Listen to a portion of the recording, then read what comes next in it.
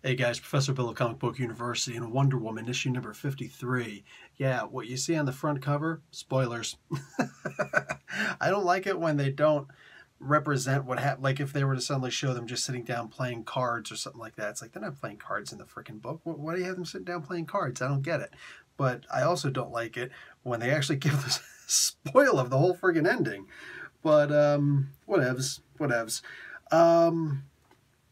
This was a pretty fun comic book. Let's get right into who did this. Steve Orlando is the writing. Aiko did the pencils. David Lorenzo, I don't know where I got Steve from, did the ink. The artist for page 8 through 13 was Hugo Petrus. The colors for the whole thing was Romulo Foliaro Jr. And letters, Saida Temofonte. David Yarda did the cover, and Jenny Frisson did the variant cover. So we get to see there's an interesting fight in the beginning. Actually, the whole thing was a battle up until they face straight up with Tezcatlipoca, and that happens just a couple pages in.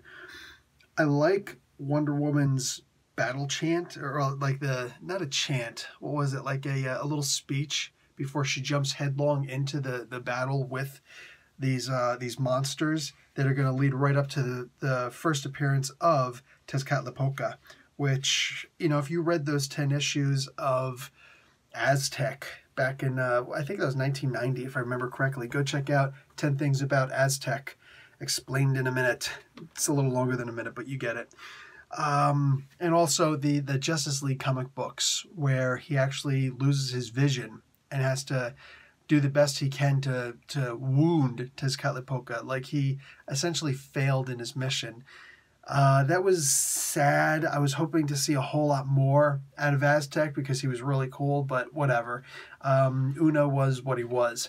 Nalia is just as cool, and at least they're moving on with her being pretty powerful in here. Unfortunately, Orlando didn't do a whole lot with her at all in this. There was a lot of conversation, and she is also the one who tried to find just the right arrow to shoot from the bow of Ra at Tezcatlipoca. That was interesting. I liked it to a degree. I just wish I could have seen a lot more out of her. There was a joke that Artemis made about her very sharp headdress, and it's like, come on, man. Come on. I was really hoping to see a lot more. Like, Aztec is a ridiculously powerful... I know a lot of people are thinking, Artemis and Wonder Woman and then Aztec. Like, what's Aztec going to do with them? Aztec can go toe-to-toe with either of these two. Okay? According to her power set, she could go toe-to-toe with both of these other two, Amazonian and former Amazonian. So, yeah. I don't want to hear any nonsense about her not being up to snuff. I did like a lot of what was said in here. Like the conversations in this battle against Tezcatlipoca was fantastic.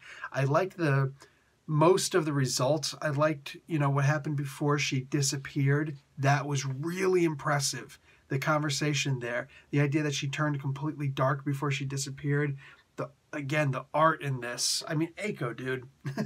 But just about everything in this was great. But somehow the ending just seemed a little inconsequential, and I was hoping for more. Like, it's a shame. Like, if you were going to do something with the whole Tezcatlipoca concept, then I think that more than 3 issues would have been required for it. I am hoping that, it looks like Orlando's going to continue for a little while. I don't remember exactly when.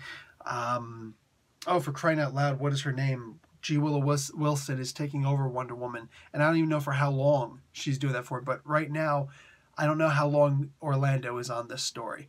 And, I just feel like this was really even only 2 issues, because I know next issue this is going to continue, but this was only part 2 of the Enemy of Both Sides.